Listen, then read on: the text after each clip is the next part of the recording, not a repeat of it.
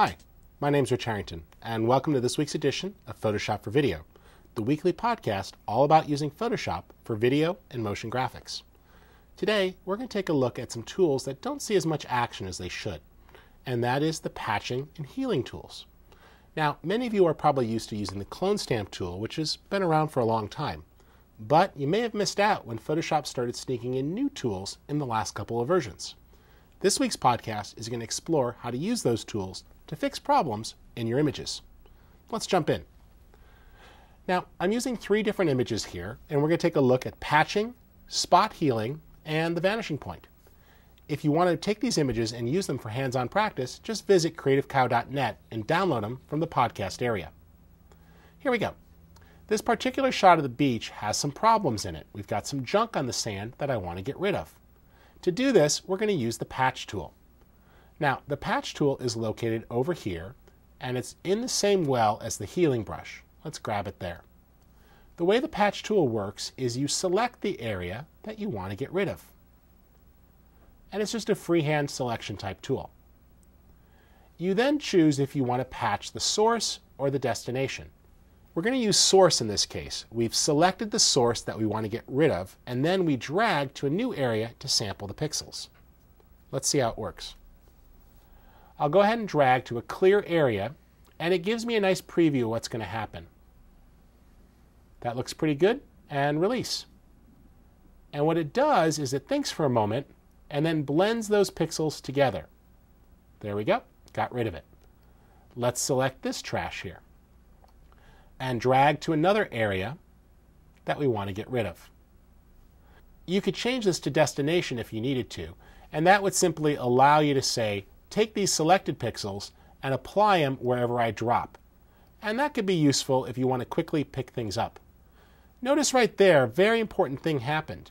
Even though, we'll do a quick undo here, even though we're taking brighter pixels and dropping them on a darker area, when we release, Photoshop blends together. And that's the beauty about the patch tool. What's happening here is it's not just a clone, but rather a clone and a blend combined together.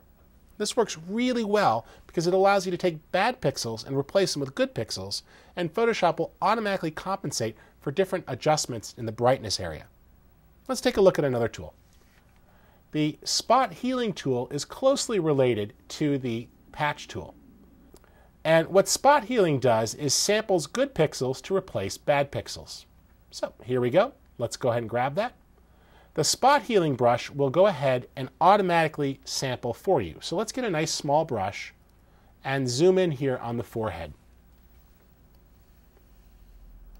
And notice we have a little blemish there. Left bracket gives me a nice small brush, and I can paint over the blemished area. And when I release, it sampled good pixels. Here we go. And we can just go through and pick up little problem areas like veins and acne. This is also useful if you have a blemish or a scratch in a photo, and it will sample pixels from around the area and fill them in. So the spot tool here is really useful.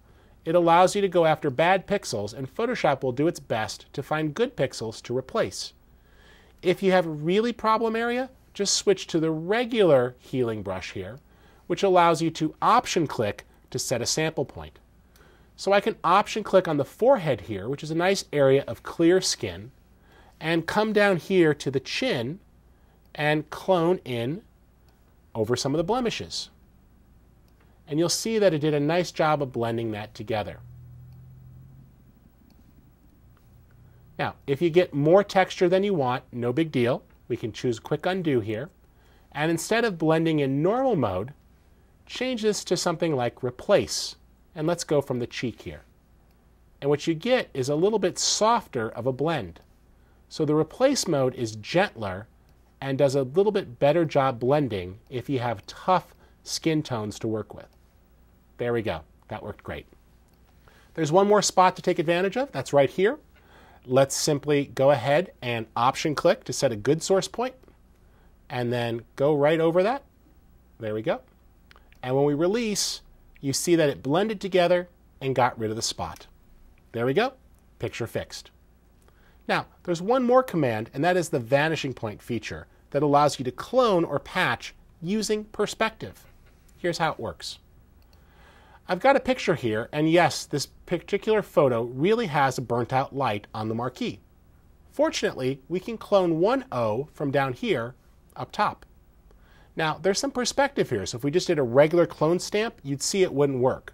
See, there's the clone stamp, and I try to patch that in, and we get problem areas. It doesn't look right.